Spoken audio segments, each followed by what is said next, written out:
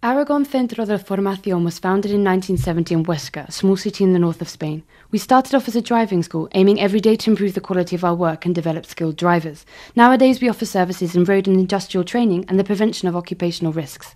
Since our beginning, we have been pioneers in the sector and we've excelled in the quality of our services and in the investment in research, innovation and new technologies. We were one of the first companies in Spain to utilise virtual simulations in order to train mobile crane operators.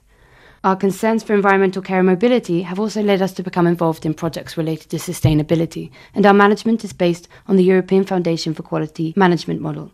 On our webpage, we detail the extent of our services, and recently we launched a company onto social networking sites where we update on our news and share our knowledge and experience.